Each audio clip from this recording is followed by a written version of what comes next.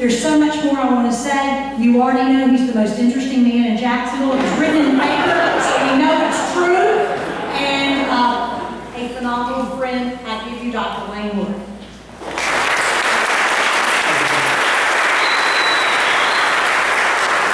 Well, thank you all for coming. We're going to have fun tonight.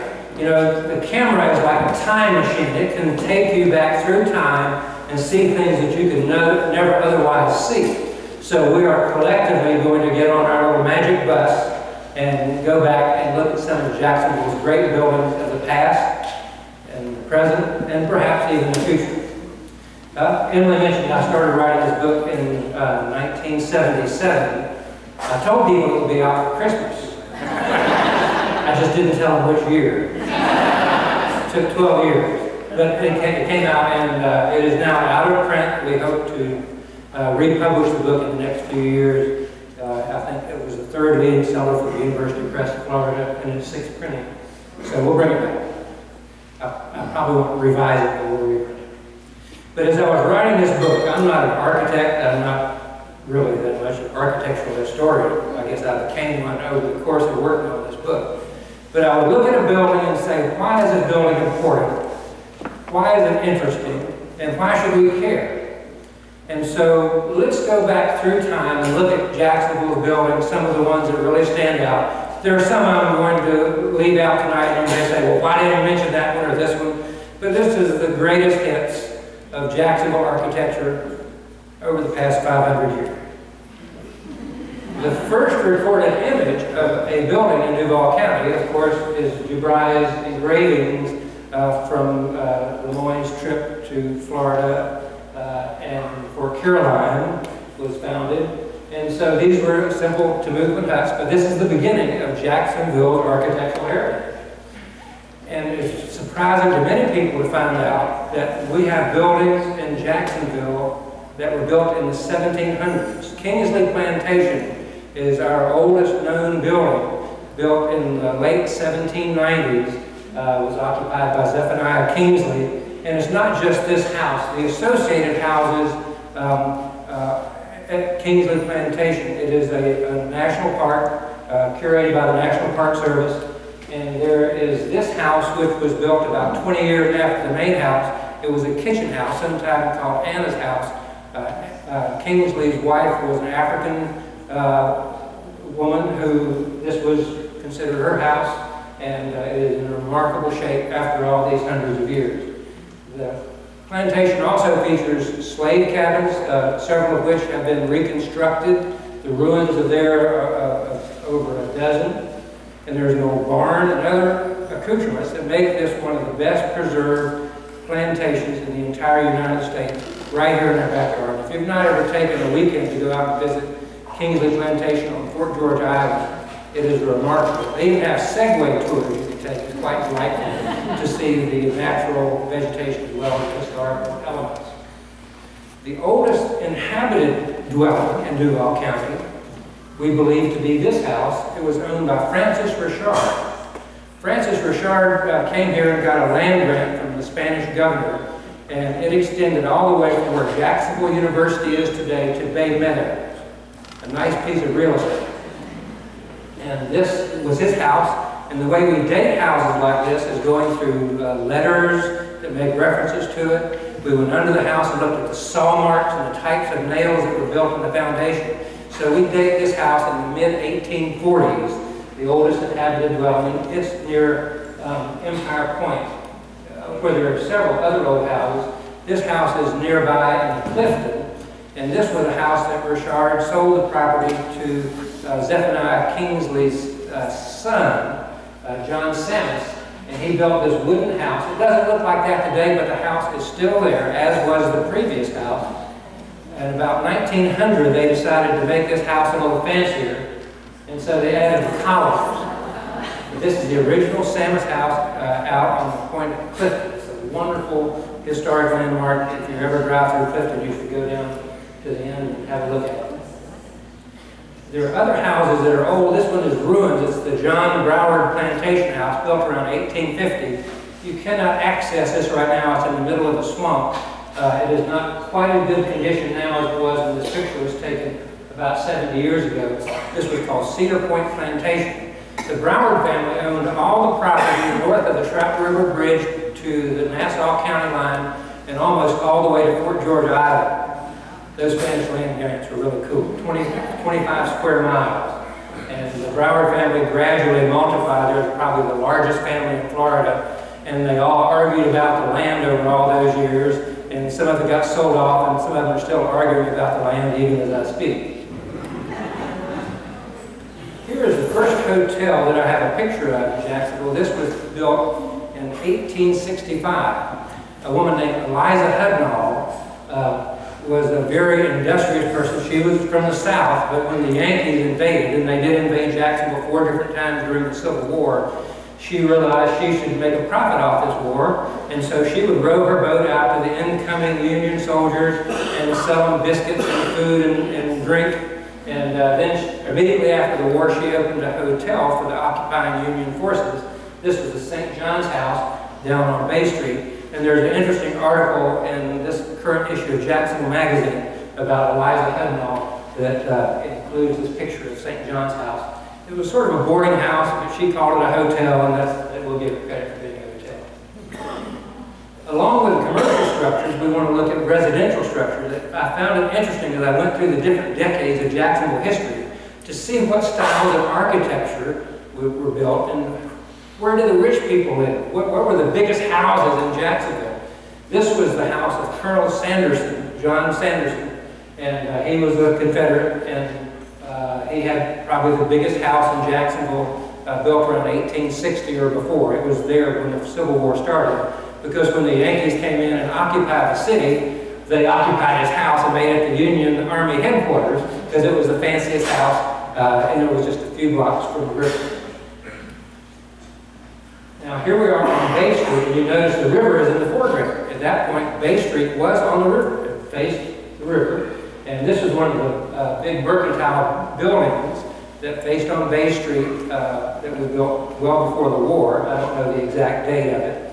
You can look in the background and see Sanderson's house, the roof of it sticking up back here, and the lone Union sentinel out watching. He's a Union soldier, of course, during the occupation. He's looking down the river to see if he can sound the alarm when his southern boats come up to try to retake the city. Here you see another view of the same building. And this is Ocean Street right here today. So, you know, one of the things about history that people lose their interest is about wars and dead people. I mean, history gets a bad rap. The reason I'm excited about history is because it tells us what happened here at a given time, what makes this place what it is. And this is Bay Street and Ocean Street. You can go down there on the way home and you can see that spot. You can be in that spot. You can be part of what made our city what it is today. Now, there were churches. This is the Methodist Church, built in the 1840s. And it existed. The Union soldiers took this over too and used it after the war as part of the Freedmen's Bureau.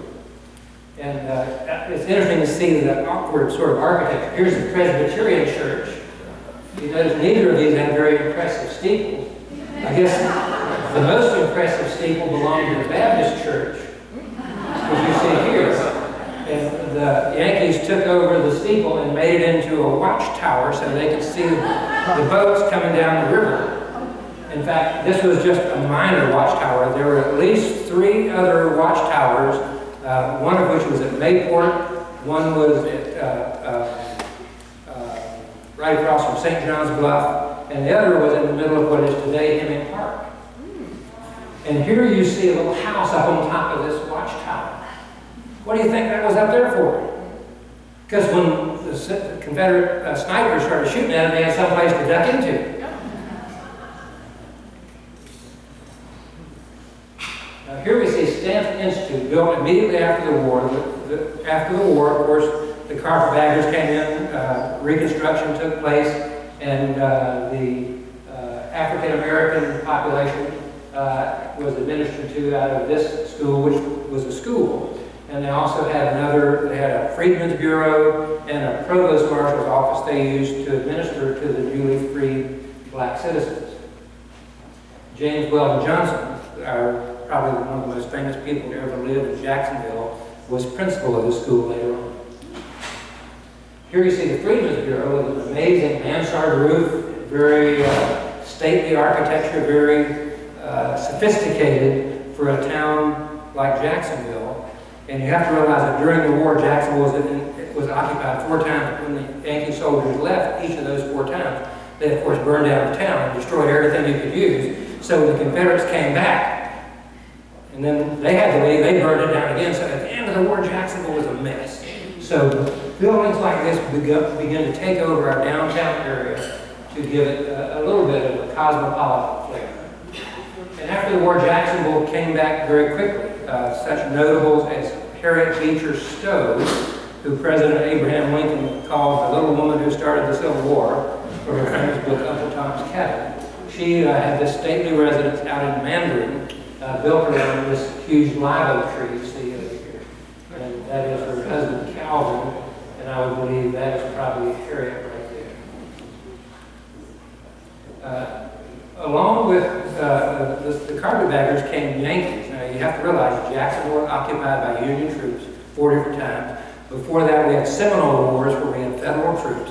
And so all these soldiers went home back up to Pennsylvania, New York, and Connecticut, and New Jersey, and they told their friends about this cool place they'd been in service where they had beautiful weather, had an ocean, had a majestic river, they had hair hanging from the trees, giant lizards swimming in the river. It was cool. So by 1869, Jacksonville has gone from this torn up, dirty, little bombed out town to a tourist destination. That big steamships came down to Jacksonville, and this was the first of the big hotels to be built in Jacksonville during the tourist era. And this was built just 4 years after the war ended. 1869, the Great St. James Hotel opened, facing on what is now Hemming Park. Then it was called City Park. Later they renamed it St. James Park because of the big hotel.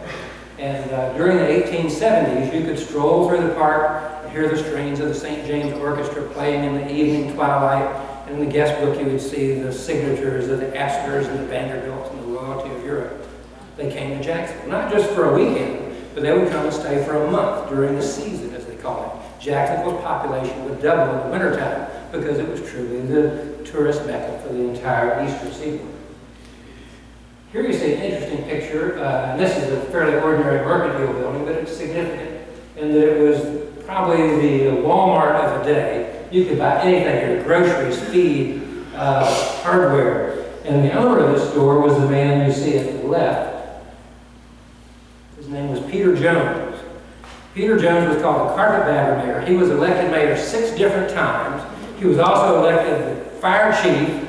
He ran the major business in town and controlled the commerce. They also called him 10% Peter because he was a little bit corrupt.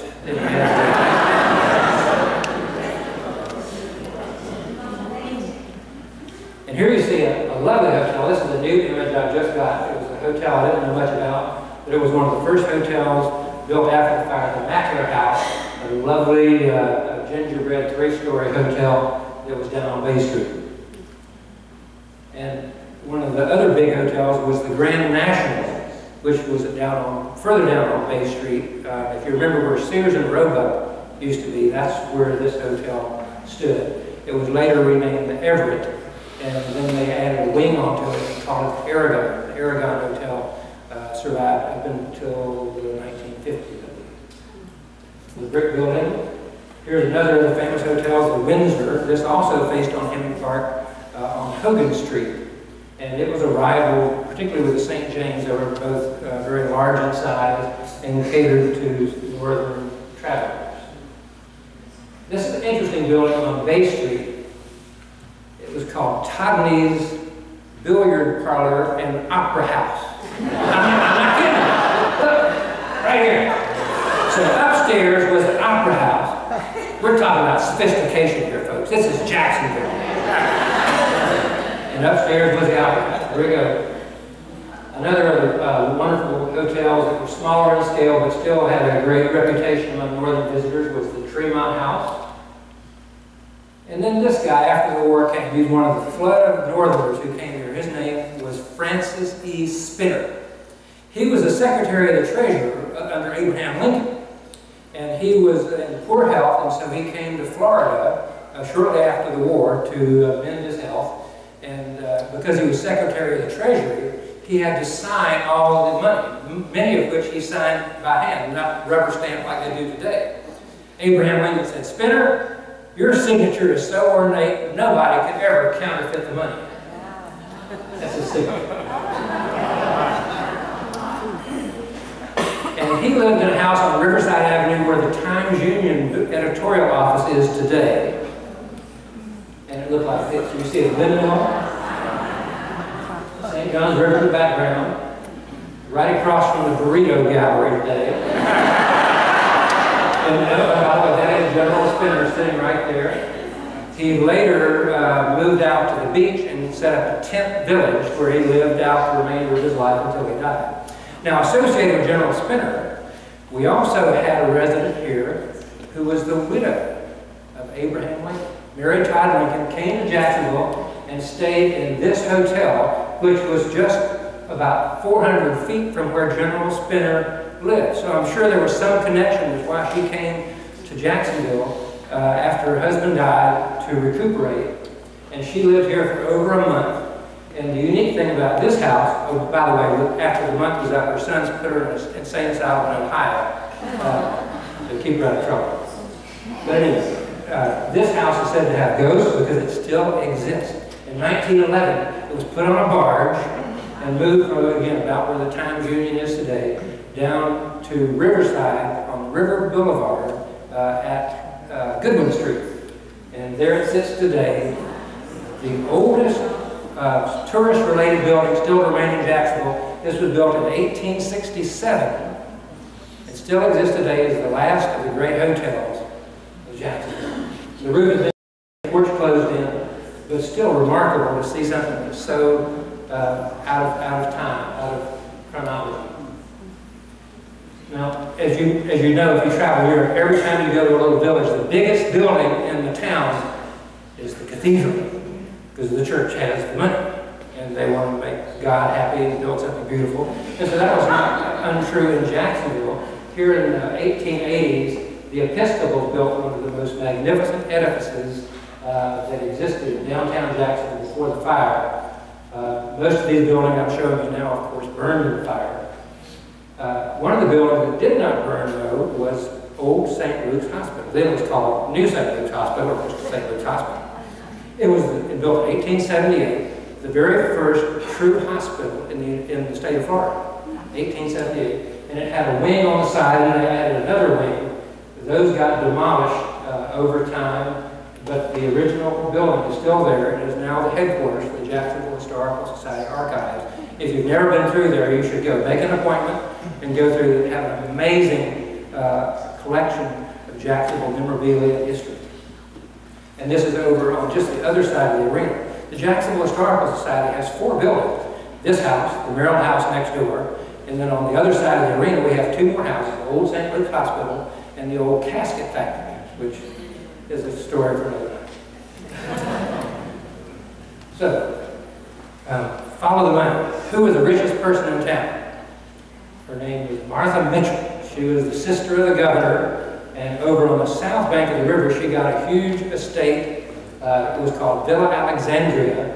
And this is her house. The house itself was not imposing, but it was the site of all the parties and fundraisers. In fact, she was very much in charge of raising money for St. Luke's Hospital to help build the thing. And so they had many parties there. People would go over there on the boat. And here's another picture of it. You can see it has this nice gingerbread filigree. But she was the richest lady in town. And that was her house. And now, by the way, that is now San Marco. Oh, San Marco. Coming back downtown, one of the most elegant citizens of Jacksonville was Dr. Abel Seymour Baldwin, who the town of Baldwin was named after. He's the one that lobbied and got the jetties. He was the only doctor at one time, and he would ride on horseback around and study the river. And when he died in the 1880s, his house on Newman Street was considered one of the landmark mansions. Another mansion was that of S.B. Hubbard, who was a hardware magnate and entrepreneur, and his house was this mansard roof. You can see Jacksonville had some pretty sophisticated architecture back then. Probably the most fabulous of all the houses from the Victorian era was Maribyrnong. This was formerly called Purley Place, owned by D.G. Amber, the big banker in town. It burned down, and he sold it to a series of owners. Some used it as a hospital for sick people from the north. It was owned by several prominent feminist suffragettes, as well as a notable astronomer, Dr. Cuvier. And it's still there today in all of its magnificent glory, and I believe it's for sale. I think you can get a 10% discount if you have a Jacksonville Star. You let me know, okay? Here's a great house. You may have seen this out at Fort George Island. This was built in the 1880s by Napoleon Bonaparte Broward, part of the famous Broward family. He went on to become governor. He was famous for running guns to Cuba during the Spanish-American War. And his house was a prominent cupola, so he could look out in the ocean. He was also a tugboat pilot, so he could see the boats coming in and escort them over the sandbars and out there in St. John's. It's now part of the Kingsley Plantation Preserve. One of the truly greatest hotels ever built in Jacksonville was the Murray Hall Hotel, built out at Papa Beach. Later became Jacksonville Beach. Like many hotels, this towering edifice attracted northerners. It was imposing, like a castle. Of course, it was illuminated by gas. And can you imagine having a wooden hotel lit by gas with ocean breezes? I don't think there's a single wooden hotel on the East Coast that still survives because they burned so readily. It was quite a famous day. There were two hotels at Fort George Island. Here's a picture of one of them. This existed, it was built in the early 1880s, and it burned down within a few years, same problem. One of the truly most awesome buildings ever built in Jacksonville was the Subtropical Exposition. Now, Jacksonville was a tourist destination. By 1880s, the late 1880s, Henry Flagler had built his railroad not to Jacksonville, but through Jacksonville, down to St. Augustine, and then Palm Beach, and finally down to Key West, taking tourists away from Jacksonville further south. So the city fathers decided they would build a sort of a World's Fair. It would be called the Subtropical Exposition, and this would showcase all the wonders of Florida and attract tourists from all over. In fact, it did attract the President of the United States, Grover Cleveland, the second fattest president we ever had. So the city rolled out the carpet. It was amazing, and the people wanted to see not just him, but his bride. He had just gotten married to an 18-year-old woman. It was quite a scandal. He got married in the White House. He was in his late 30s, and she was the daughter of his law partner who died. He was her guardian. And there you go. Everybody turned out to see her. But the fair lasted for a few years. It only was open during the wintertime with all those windows. I'm sure it was very hot inside. And then we had a series of yellow fever epidemics which doomed this to closing. It was torn down in the 1890s. But one of the buildings that still does exist, of course, is the building we're in today.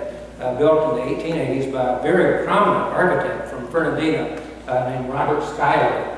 This is, again, one of those towering Episcopal churches. Again, the Episcopals had a knock on building elegant, huge buildings, and they have always been quite a presence in Jacksonville.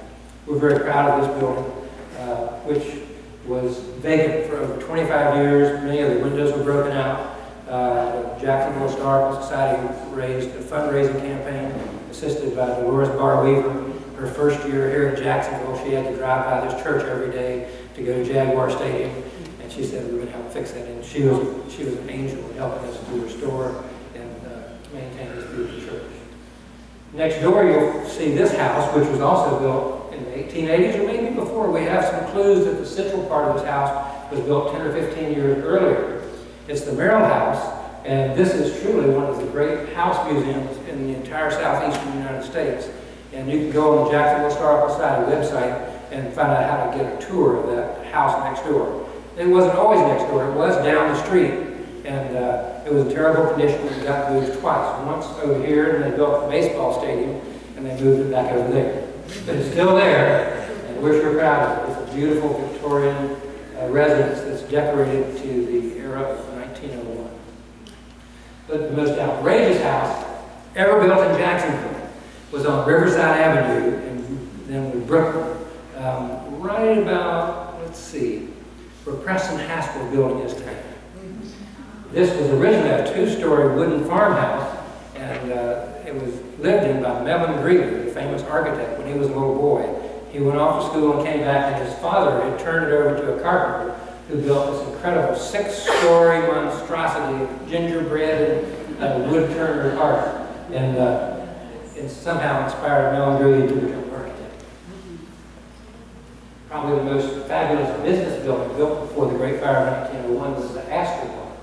This very impressive 3-story business building on the river at Hogan Street was one of the few large buildings to survive the 1901 fire. It was built by Commodore Astor, who also founded the Yacht Club because he had the only yacht in town, so he built the yacht club. The architect for Old St. Luke's Hospital, for Martha Mitchell's Villa Alexandria, and this building were all the same architect, George Hoover. Another of the big business buildings downtown was the Mohawk Building, which burned twice, and then the third time it burned was in the Great Fire, and there was nothing left. But it was one of the prominent business buildings. And by 1880s, we needed a new county courthouse. Originally, the court met under a tree down on Bay Street, and they built a smaller wooden building. And this was their effort to build a building with walls so thick it could protect all the records and could withstand any disaster. So they thought. Mid-1890s, we have a new city hall with a towering turret and the steeple in the middle. The entrance there you see goes into an open courtyard where they have open market, vegetable market. And you can go in and buy your fruits and vegetables in the area of the courthouse. We also built an armory made with limestone bricks that melted like a popsicle in the Great Fire. Also, in the mid-1890s, we're building a new federal courthouse and post office. Here you see the early stage of construction. This marble-clad building is really awesome. And from this tower, this building survived the fire also, amazingly. From that tower, many of the pictures of the panorama of the disaster of the Great Fire were taken from here because it was the tallest building, not just in Jacksonville, but in Florida. Here you see an early commercial building. It was built with, again, very urban sophistication. This was a Cone Firskits. The early Firskits department store was in this building on Forsyth Street. And Barnett Bank opened their bank in this wonderfully classical building that also survived the fire. People think all of Jacksonville burned down. Well, from where the Ritz Theater is today, all the way to Hogan's Creek, all the way to Springfield, on the edge of Hogan's Creek, all the way just a few blocks from here, the fire burned. But late in the afternoon, about 8 o'clock at night, they finally put out the fire at the corner of Adams and Laura Street. So a number of buildings, including the few I just showed you, this building survived the fire and were there after the fire was over. This was the home of Mr. Barnett in Springfield, safely across Hogan's Creek, so it's still there today. One of the beautiful mansions in Springfield.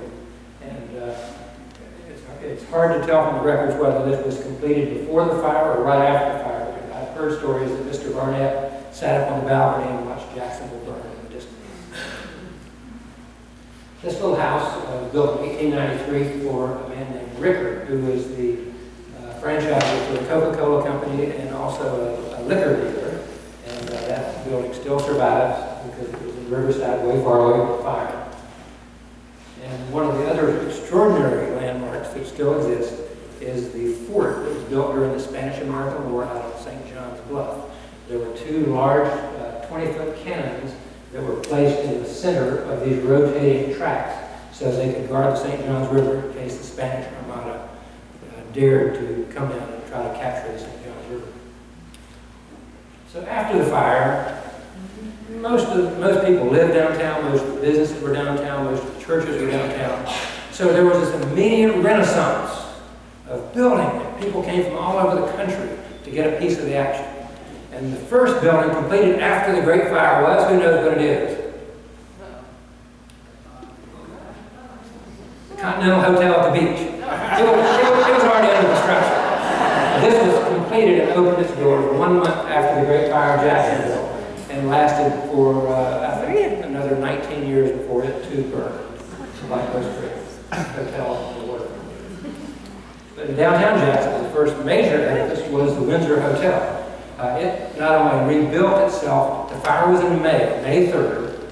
By February the 1st, this building opened. In that short a time, they planned, designed, and built this building, and opened its doors. And they also did a clever thing. They bought the lot across the park from them, where the former St. James Hotel had been, so that no competitor could buy that lot. And that's why that lot stayed vacant until about 1909, when the Cohen brothers bought it and built their huge department store. One of the first tall buildings built in Jacksonville was the Dial-Up Church building. This was designed by a young architect named Henry Clutha. He read about the fire in the New York Times. He was 28 years old, just started his practice, and he said, I think I'm going to go there and rebuild that town. This was his first building, which was started about 3 months after the Great Fire. He also designed the City Hall with its great copper dome. This is on site with Hayden Burns Library, the DuPont Center is today. And he also got the commission to design the library. Again, you see these buildings are fairly classical, neoclassical with columns. But Clutha was an artist and very innovative, and in the tops of the capitals he put people of learning, Shakespeare, Euclid, Herodotus, and other great people of learning, which was appropriate for a column that you walk past when you go into the Free Public Library. He did not get the commission for this. This was designed by one of his rivals. It was the city's courthouse. And of course we needed a fire station, because most all the fire stations were outside the fire area. The fire station downtown burned, and that was rebuilt. And this fire station, number 2, was built on Catherine Street and was moved over to what is now the shipyards, and is a great fire museum. It's currently closed for renovation. It's one of the great fire museums in England. So here we go. Great cathedral. The Catholics built this with Immaculate Conception, burned in the fire. And this is truly one of the great Gothic cathedrals in all of Florida.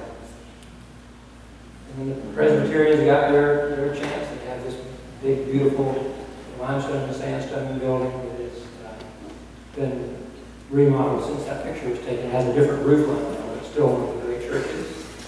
And the great Bethel Baptist Church in Williams Creek. So these are just some of the sophisticated architectural trends going on. And I hope you see as we go through these that Jackson had some pretty neat architecture. But the Episcopalians always pull out all the stops.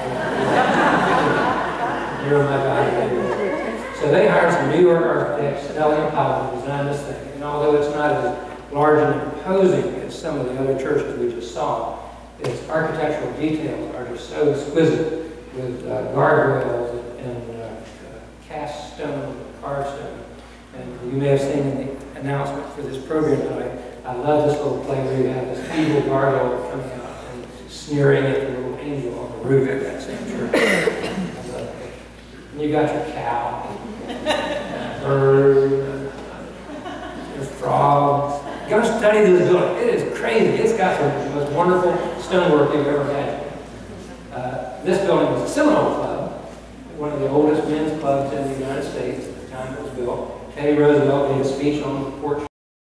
Originally it was 2 stories.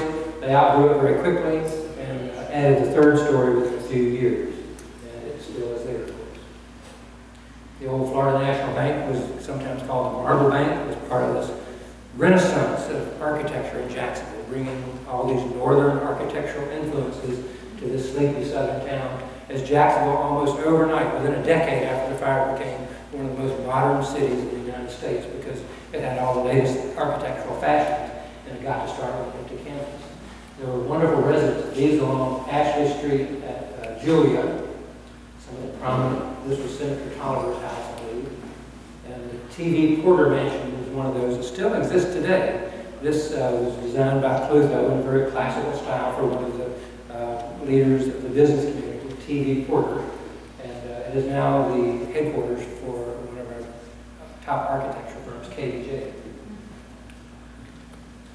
Out of Riverside, which totally escaped the fire, a lot of the wealthy people who lived downtown decided to get out of the rat race of living downtown, the dangers, the clutter, the traffic. And so they moved out to Riverside. And between 1901 and 1910, there were over 50 mansions like this built on Riverside Avenue. And it was at one time called the most beautiful street in America. The people who lived there called it the Row. Sadly, only 2 of these houses still exist that were all torn down. But you get to see some of the magnificent houses. This was the home of Mayor Bowden. He was the mayor during the Great Fire of Jacksonville. That's about where the Riverside Arts Market is today. And here's the house of the Cummers, the wealthy lumber magnates from Michigan, who came here in the 1890s and built 3 homes actually side by side. This was the home of Episcopal Bishop Edwin Weed. My grandmother bought this house in 1931. And my brother and I always thought they were so rich because they had this big house, and my brother and I could not reach our arms around the columns. They were so big. She would have 65 people for dinner. It was a boarding house. They were exactly the opposite of rich, but I love that old house, and sad it was torn down in the late 1960s for a 1-story brick insurance building. I have many fond memories of driving around that house. Another surprising edifice that many people don't know about is the old YWCA, based on Hemming Park. This 4.5-story building lasted until the 1950s. This was the YWCA in Jacksonville. Now this building doesn't look like anything you've seen in my slideshow so far. This is a reinforced concrete and steel building, which was a totally revolutionary construction type. This building starts going up around 1907. And this was the first reinforced concrete steel building in Florida, maybe in the South.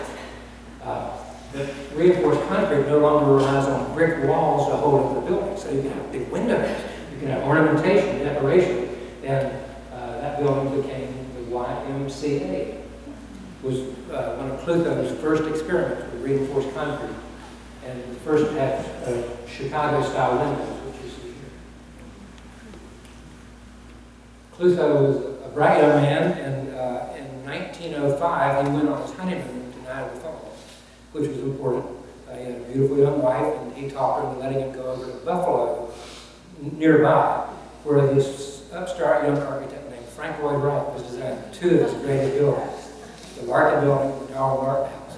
And Clutho went over and spent the afternoon with Frank Lloyd Wright. He came back to Jacksonville, energized and excited about this new American architecture that was going to take over the landscape of America. And so he designed his own home on Main Street in this new, very abstract style of architecture that's now called the Prairie style, with large windows, bands of windows, large overhanging eaves that protect the windows in the summertime and allow cool breezes to blow through in the winter, in the summer. So there's this house. As it originally faced on Main Street, it later got moved around to 9th Street, but it's still there today. And the owners of that are in the audience. Congratulations on living in Clutho's house. Jeffrey Carroll. So here's Clutho's first attempt to really build a skyscraper. It's called the Bisbee Building. Tall and thin and soaring. Many of you know that Frank Lloyd Wright is the most famous architect that ever lived. But his mentor and teacher was Louis Sullivan, who was the greatest architect. Louis Sullivan was the father of the skyscraper. He came to Chicago right after the big fire in Chicago and figured out how to make buildings not only that were tall, but that were soaring and beautiful and reached up to the sky, so they called them skyscrapers. So here, Clutho designs the first skyscraper for Jacksonville. It's not just 6 or 7 stories tall, it's 8, 9, I got a nosebleed, 11 stories, can you believe it? They couldn't get insurance on it because they didn't think it would stand up. They thought it would fall right over. The Bisbee building. But not only did it stand up, it was a marvel. Everybody talked about it. That is Clutho standing right up there on top. I have a whole series of these pictures. Every time they built a story, he would go up and stand in the picture. And the little man in the derby hat. And so when the building was finished in 1908 or 1909, it was fully rented before it even finished. So Mr. Bisbee told Clutho to double it. And so, in a marvelous architectural trick, Clutho doubled the building. Here's the original building, ready to be opened. He adds this in record time. And so now the Bisbee building, instead of being a tall, thin skyscraper, is a tall, not quite so thin skyscraper, but nonetheless the first skyscraper in Florida. And it's still there on Forsyth Street. Clutho made his architectural statement even stronger on Main Street, where next to his house, which is this one, originally there was a little naked nymph in a niche here in front, just to chap people off as they drove down Main Street. It was conservative. The next door he builds Clutho Apartments, which are still there in their original location, which is a magnificent work of art. I've called this Jacksonville's greatest outdoor work of art. Just the rhythm and the symmetry of the building, with this gold leaf, Frank Lloyd Wright style tree of life windows, cantilever balconies, is a wonder to behold. And thank goodness it's still there. Rita Reagan, who's been a long-time member of the Historical Society, was instrumental in saving that building. Here you see some of the gold leaf windows, just priceless. Clutho also went on to design other buildings in this style. This is the Claude Melvin Cadillac building, which no longer looks like this, but part of the structure is still there. Here's the Criminal Court building, which was torn down to build 6 parking spaces for police cars. With these big plate glass windows flooded the courtroom with light. Wonderful Sullivan-esque type one addressed the building. Another one that was created, a clever building in the same style, was Morocco Temple. Kind of Egyptian, kind of mimicking Frank Lloyd Wright's Unity Temple in Chicago. Many of you may know that building. But sadly, in the 1950s, the cornice would go back. This thing that made the whole composition make sense. This horizontal member got removed. And one of my goals is, before I die, is to talk to it and putting it back up. It'll make the composition complete once again. He built another building for the Germania Club. He was German, and he was a member of the Germania Club. He built this wonderful building out on Riverside Avenue, about where the YMCA is today, using some of these same architectural features. See the bands and windows, wonderfully placed ornamentation. One of his great downtown buildings was the Seminole Hotel. Many of you all stayed there, went to parties there. This was torn down in the late 70s. It was on the corner of Hogan and Forsyth, and there was a series of Indian heads right along here. If you go to the Ed Ball building, they have one of these on display, and the Museum of Science and History also has one.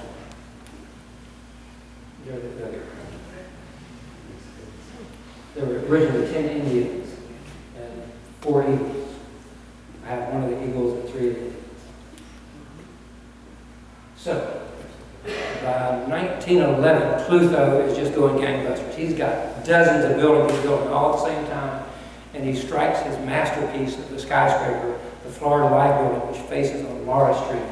Not only did this embody everything that Louis Sullivan wanted to do with the skyscraper, it's tall and thin and soaring and reaching up into the sky, but its slender profile made it a wonder to behold. And it was crowned up at the top by this amazing terracotta ornamentation that has seashells, leaves, and just a very amazing abstract design. Unfortunately, in the 1980s, Nations Bank, which owned the building, tore those off. A small fleck of that material fell off in a windstorm, and they demolished Jacksonville's great work of art. And I led a protest out in the middle of Laura Street. We had over 100 people, and I burned my Nations Bank credit card in Laura Street. But Clutho's greatness was yet to be shown. His magnum opus, his masterpiece, was the St. James Building, the 9th largest department store in the United States. It embodied Louis Sullivan and Frank Lloyd Wright's architectural ideals in one large building filled the block that had formerly housed the St. James Hotel, hence the name, the St. James Building. But the feature of it was the Cohen Brothers department store, the big store. Here you've got all this European fashion and sophistication that no other store in Jacksonville provided. Based on Henry Park, and truly was the center of the city, even though it was 4 blocks from the river and 6 or 8 blocks from the city government. It was, in short term, an architectural and artistic masterpiece. And it embodied all this design, which was out of the playbook of Louis Sullivan. He originated this ornamentation that combines geometric figures, seed pods, leaves, and things that make a stone building have more of an organic feel, a human scale to it. The St. James is still a masterpiece. The interior was lit by this 80-foot skylight held up by these atlas-like figures, which have been replicated in the restoration very, very poorly. When I become king or emperor, I don't want to be mayor. I'm going to replace every one of those with something decent. Clutho died in his 90s. He was truly our city's greatest artist of all times.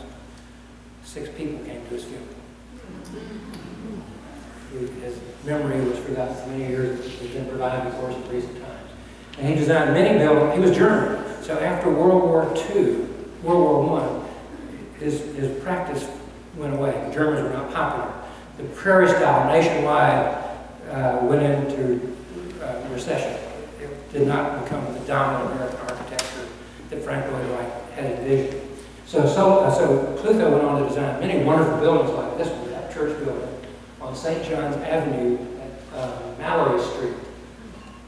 Wasn't that something? I don't know what's going on there. That sure is an amazing building. And other architects besides Clutho took out the prairie style. Here you see a wonderful 6-story skyscraper on Main Street using some of the prairie style features. The Chicago windows was by another architect from Kent. And two of Clutho's proteges, Mark and Shefdall, designed many prairie style buildings, including the Black Masonic Temple. This little jewel blocks of the Black Masonic Temple on Broad Street is one of the great prairie style buildings in the South. I love that building. And Clutho didn't design this either, but in 1911, a guy named Hurd, the owner of the Hurd National Bank, decided he would build the tallest building in Florida. And so this was the Hurd National Bank. Later became the Florida Title Building. And the giant columns that you see on the front of it here are now in the Times Union Center. Those big columns that go nowhere you see sitting out there, they came off this building when they tore it down. There are many wonderful theaters. Here's the Strand Theater over in the Villa section that catered to African American audiences. Quite a jovial, exciting building. And the great neoclassical columns of the Jacksonville train station completed in 1919. So the architect for this was a New York architect. And he thought that they were roofs here in Jacksonville would never notice, so he totally cribbed the facade from Penn Central Station. If you look at a picture of Penn Central, I don't think I have it here, but you'll see it looks exactly the same. He thought nobody would notice. Well, Penn Central Station got demolished. At least we still have our great train station. One of the great towering edifices of entertainment and architecture is the Florida Theater, which just had its 90th birthday.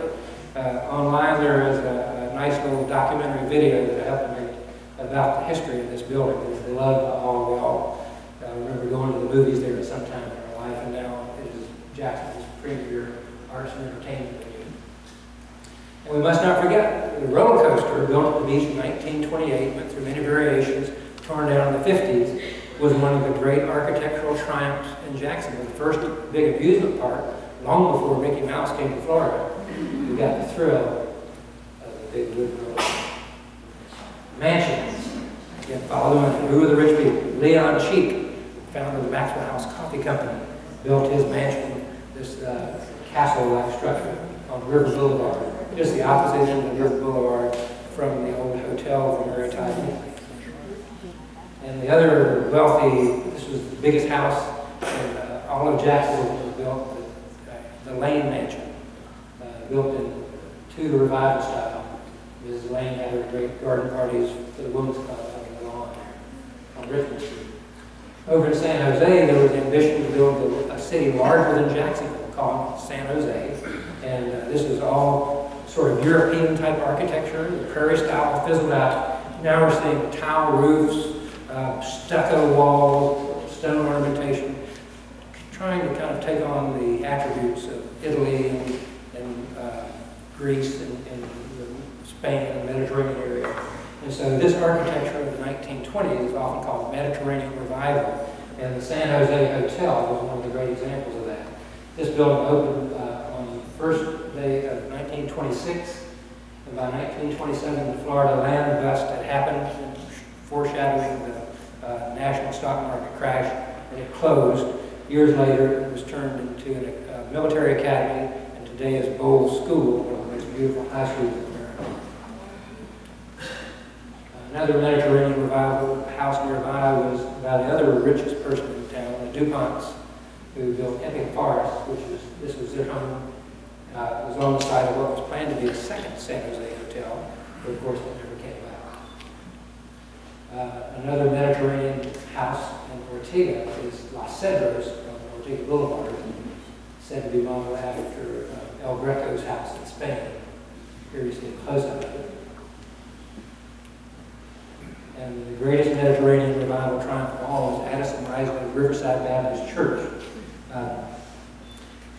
Meisner was not a man of God, but he promised his mother on her deathbed that he would build a church. And so as this church started to go out, he charged to the congregation, and they quickly realized this didn't look like a Baptist church, it was more like a Roman Catholic cathedral. And they said a third of the congregation left. Today they now adore it, embrace it. It is truly one of the great Mediterranean revival buildings in Jacksonville, Florida. Clutho did this one long after his prairie style years. He loved the Gibbs house on Oak Street. And all these were prairie style. Mediterranean revival. A little bit of European influence in this marble house on the corner of Riverside. It's really one of the great industrial buildings ever built in Jacksonville, the Ford Motor Company plant, which today is under the Matthews Bridge, which is hard to see. But this was designed by Henry Ford's own architect, Albert Kahn, which was, he did more buildings for Henry Ford than anybody else. It's still there. And of course, as we go into the 1930s and 40s, we have Imus Airport built in Art Deco style. Kind of notice we're in chronological order here, and we get fewer and fewer great buildings as time goes by. Here is one of the few great mansions built in the 1930s out on Seminole Road Beach. In the 1940s, we have NAS going up. Albert Kahn, Henry Ford's architect, comes back to Jacksonville and builds the assembly plant out of NAS in very much an Art Deco style, and it was said to have had the largest door of any building in the South. By the 1960s, we have come a long way. I'm sorry, by the 1950s. After World War II, young architects come to Jacksonville. Bob Brower, Taylor Harder, Bill Morgan, and others, all hepped up about new technology, concrete construction. And so they start designing houses that are radical for anything we've ever seen. This is the Butterfly House over off the Arlington Expressway, built in the 1950s, 1957, with Bob Brower's early commissions, with the roof that the water drains off and comes into a fountain. Built very simple materials, but expressing the creativity and the wonderful possibilities of concrete. As did Taylor Hardwick, architect, who designed the Hayden Burns Library in the mid-1960s.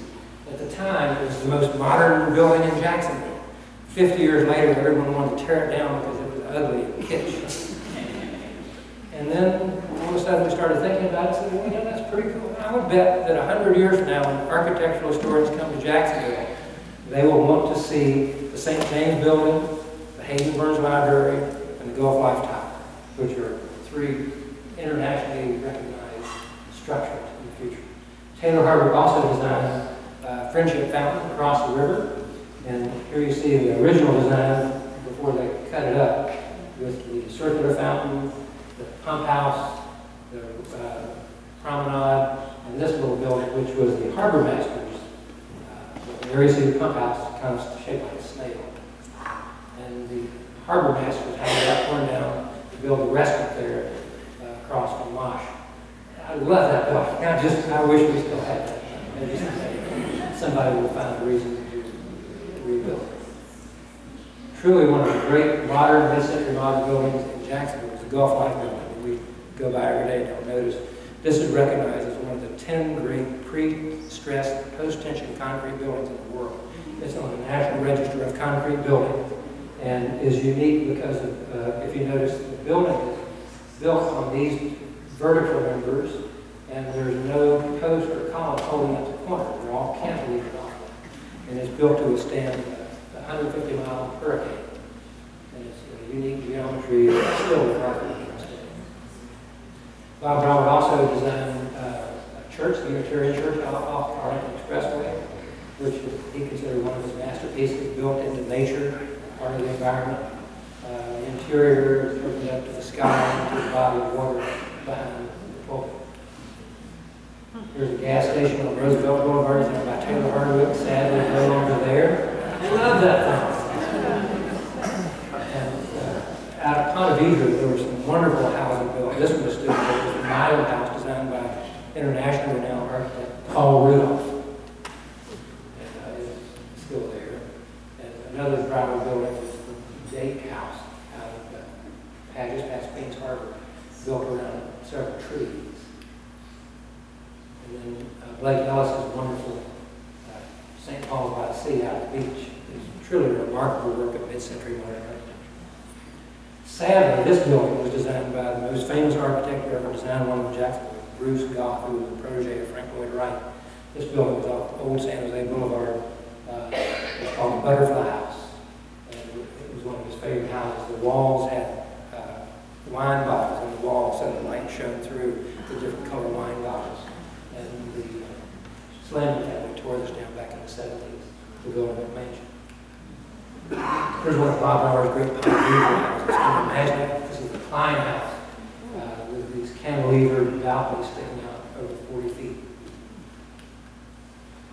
Bill Morgan was another architect at the same time who came to Jacksonville and was originally a Jacksonville citizen, came back here and is now renowned throughout the world. All three of those architects, Taylor Hardwick, Bob Broward, and Bill Morgan, died within a year of each other a couple of years back. This was the beach house, was made especially famous because it was featured in Playboy magazine. And you can see some of Bill Morgan's very radical designs that are very much part of the earth. He was very much influenced by prehistoric architecture, pyramids, and tree and plant shapes. And truly one of the most remarkable buildings in Jacksonville is the Chart House. We go by it all the time, you don't see it. Designed by a renowned architect named Kendrick Bang Kellogg. And it is a remarkable example of organic architecture.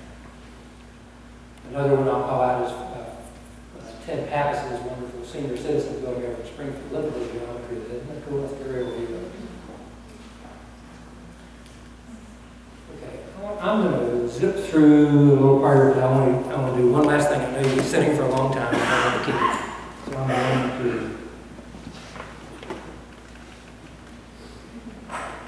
just give you a 5-minute grand finale.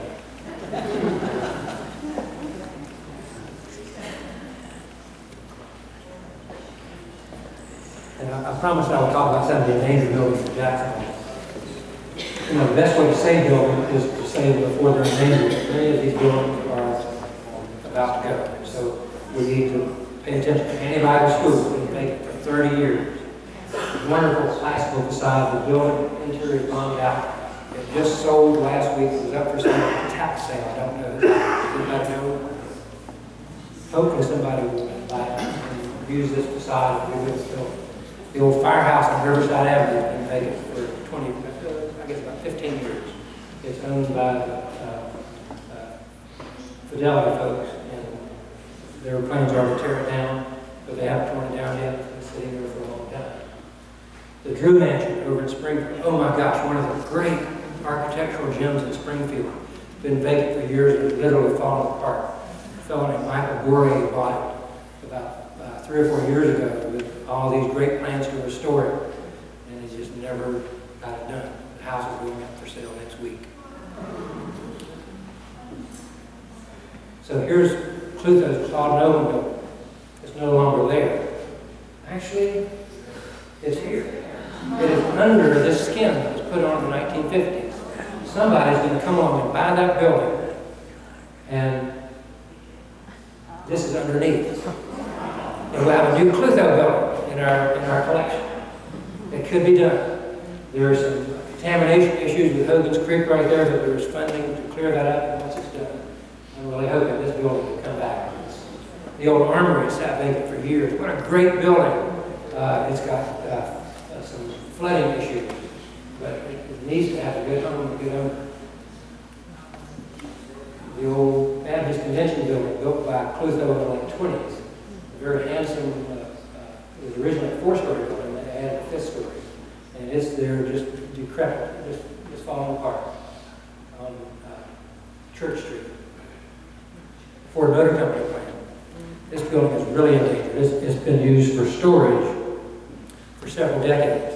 A Miami developer just bought this, and his plans are uncertain what to do with it. But this building is one of the coolest buildings in Jacksonville. It is bigger than 3 football fields. There's so much that could be done with this, a market, a venue. Look at this. It had 10,000 glass windows in the skyline, all of which have been broken out. And the Laura Street Trail and the Barnett Bank. These buildings have been saved. We have a developer now who's going to do it. The city has finally stepped up to the plate. But this is the 6th developer that's taken on these buildings. And it ain't over until it's over. So I got fingers crossed. We have an article in this month's Arbus magazine talking about the renovation and restoration. We will have a Marriott boutique hotel and 2 skyscrapers, a fabulous restaurant in the Marble Bank, housing, offices, and banks in the Barnett building. The Laura Street Trail, let me just get your attention one more moment. It's so important. It is unique, perhaps in America, in its organization. Usually on the corner, you have the tallest building, and so you can't see the buildings on either side. But here we have 2 skyscrapers of similar proportion framing a 1-story building, so you can see all 3 buildings as one composition at one time. And because they were designed by our master architect, Clutho, the skyscrapers, this work was very precious. They've been vacant for years. They're too horrible to leave them that way, and they're too precious architecturally to tear them down. So they must be saved. We've got to keep our fingers crossed. The city will step up to the plate and make this happen. What the heck is that? That is the old Jack's Beer Company. Jack's Beer was invented here in Jacksonville and was one of the leading beers in the entire southeast of the United States. And their old manufacturing plant is still out there right next to James Weldon Johnson School. And here you see it from there with a can of Jack's Beer. That's a huge complex. Something cool could be done with that. Jones Brothers Furniture, a landmark is now hidden partially by the Skyway, is nonetheless a beautiful facade. It was a furniture store throughout its life. It's been vacant for many, many years. And I'm worried that one needs help. These are some old shotgun houses that were built during the fire, or close to the fire, and actually caught on fire, but were saved, and they're now being protected by this chain link fence as they slowly crumble into termite haven. This is an amazing complex of building out of Julington Creek designed by Bob Robert. His largest commission, Wesley Manor. This whole complex was designed with a unique construction method using pre-cast concrete. This is a place for old people. There's not a single step in the entire building. We're about to tear all of that down and make high-rises. We must stop. This building is incredible. It's the largest commission by Robert, the architect. Downtown there's a powerful cathedral, right? Prairie-style building designed by Mark and Sheffield, and it's right between the expressways of State Street and Union Street, and has been vacant for many years. The old YWCA just went up for sale last week. Not one of Jackson's great towering architectural gems, but nonetheless a nice, well-designed building that deserves a good home. Here you see an old cabin that was built on Chelsea Street behind where Unity Plaza is. And this was a house and part of a development of African-American soldiers, Union soldiers who stayed in Jacksonville. This is the last remaining one. It's on Chelsea Street. And it's in terrible condition. This house is not in a terrible condition since San Marco has been torn down.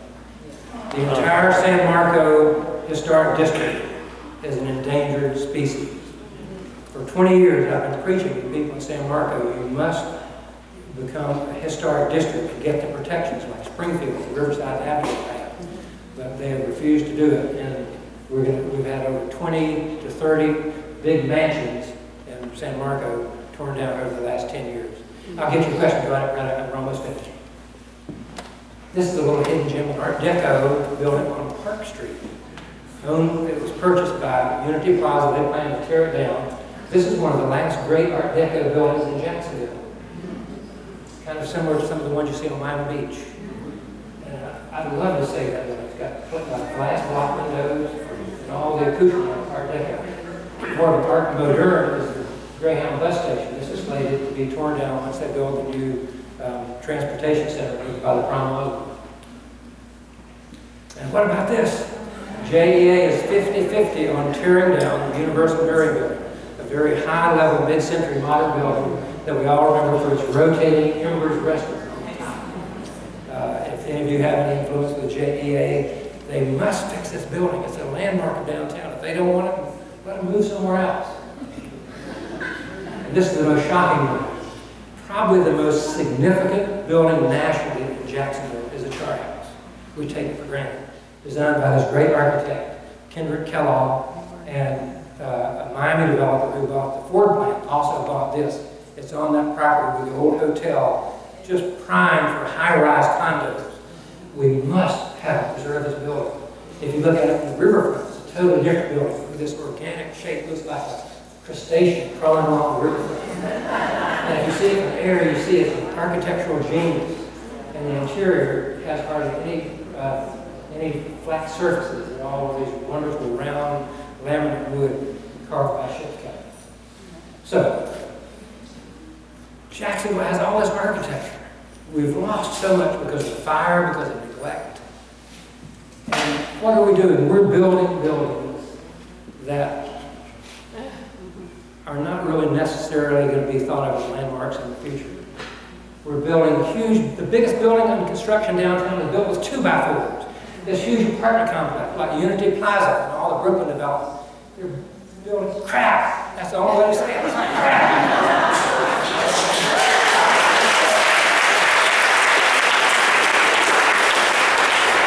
The downtown library has one of the most beautiful interiors, but its exterior, designed by a famous architect, Robert Stern, is boldly callous about what goes on outside. These big blank walls all along Monroe Street is one solid wall with no indentations, no stores, nothing of interest.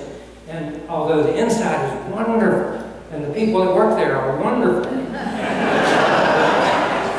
the exterior is just a crying shame to have spent millions of dollars. We could have had something great. Not to mention the great. This is horrible on so many levels. It's huge. It's ugly. It's going to be there for 50 years. What were they thinking?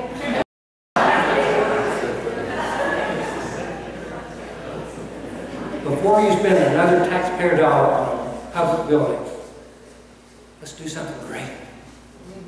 This man, we're going to give him our biggest piece of downtown real estate, the shipyard. Do you trust this man? Here is the new amphitheater that he was going to build next to the stadium. But unfortunately, it looks like this.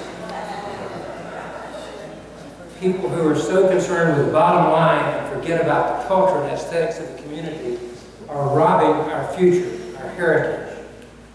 We have buildings like the Landing that came here and not only brought new life downtown, but it killed retail downtown because it turned its back on downtown and faced the river. And drew people out of downtown, and all the department stores closed after this building was built. Much like the shipyard, which is not really downtown, but if it gets built too quickly, it'll hurt downtown.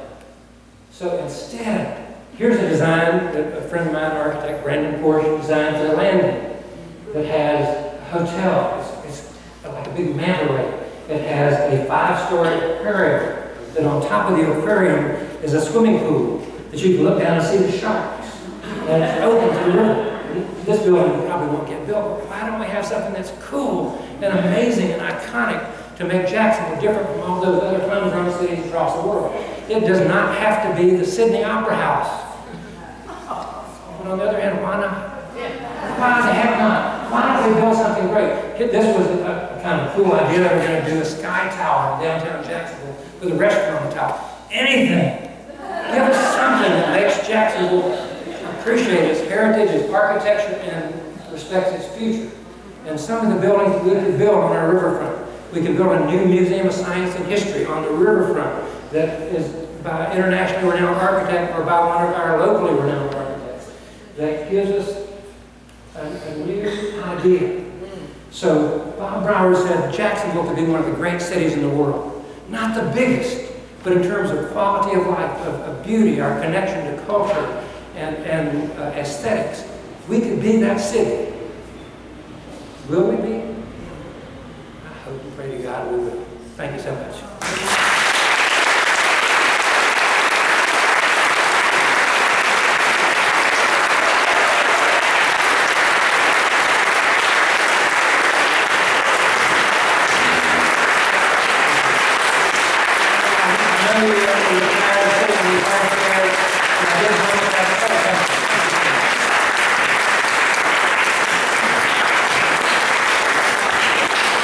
Stephen, I promise I'll answer your question. Can you shout it out real quick? Okay, the house on River Road that was demolished, that was owned by the recently disposed CEO of CSX, right? Yeah. And is it true that he demolished that house and he lived next door to it so he could build a garden? Yeah, I don't want to comment further on it other than it's just a tragedy that we've lost so many beautiful houses in that neighborhood. And people with wherewithal do something wonderful. Should be the ones who do it. Throughout history, the rich people have been the ones who led the way instead of help destroy what's beautiful in the city. Yes, sir. Lately, I have a couple of hotels. The hotel opened on January 1st, registered first guest on January 1st, 1926. 8 months later,